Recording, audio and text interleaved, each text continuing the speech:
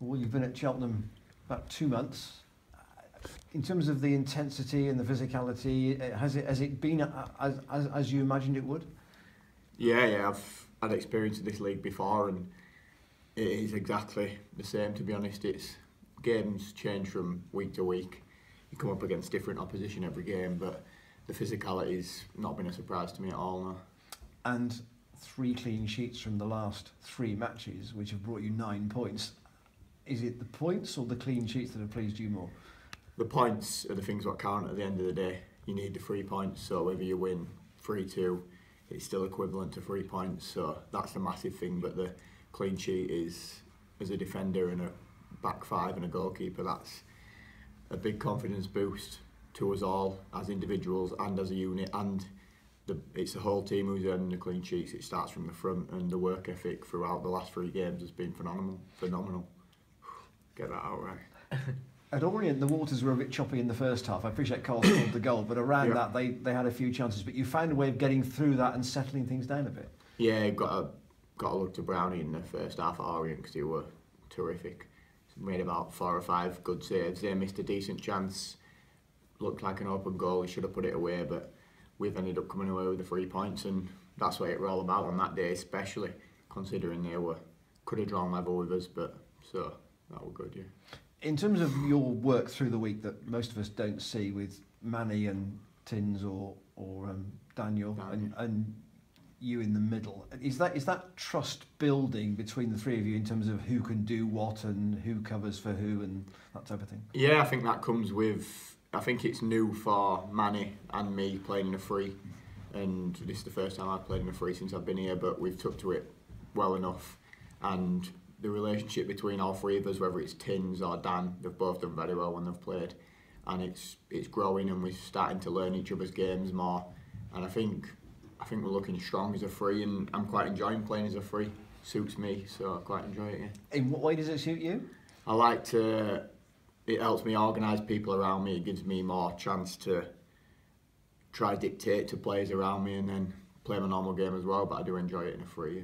And Gary talks about a quarterback role for either James Rowe or for Kyle. And in the last 3 games, Kyle has come on and just, to extend the point, organised the midfield. And the team has looked very solid as a result of that. Yeah, he's come in and he's brought his experience to the fore, and he's shored it up. He's just a calm influence on the ball and off the ball. He brings the team a lot, and Rowe has done very well as well. He's a nice footballer, can pick a pass, and both of them have done very well when they've played. Does this feel as if it's been a decisive week potentially with the Orient result and then beating Carlisle? Yeah, backing up the Yeovil win with the Orient win were massive, because if we didn't beat Orient, then the Yeovil win were basically no point winning. We'd have gone level with Orient, but then backing it up again with the Carlisle win were massive, I think, and if we can do that again Saturday, I think we'll be looking in a quite a strong position, looking upwards rather than looking down. So yeah. What do you know about Mansfield at the moment, or is that still work ahead of you? We'll be looking at them today and tomorrow as a team and seeing where we can pit ourselves against them and give ourselves the best chance of beating them. But we do that every week, and I think we'll put a respectable performance up, and hopefully we'll get another 3 points. I think they're 8th and just outside the playoffs. They might even be thinking of automatic because it's quite close at the top. Yeah, to be honest, in this league, there's near enough every team's playing for something. The teams just outside the playoffs to try to get in there. Like Carlisle, we're chasing the automatic spaces, and there's a few teams still involved in a relegation scrap, so there ain't going to be many teams that are not really playing for anything at this stage of the season. So. And just lastly from me, is there a feeling from you then that you've been through quite a hard first month here in terms of the team being gradually built around you with people coming in and people going out, but that this sort of last 12 games, hopefully you can get to a position where you can consolidate with a little bit to spare, perhaps? Yeah, that's what we want. We want to be clear of it with however many games, as many as possible to go. We don't want to be looking over his shoulder last 2 or 3 games thinking we need to go to Portsmouth on the last day and win. We want to be, when we've done a good start, we've made a good start at that, at climbing the table, and that last 9 points from 9. So that goes a long way, and hopefully we can carry that on and kick on further up the table. Yeah.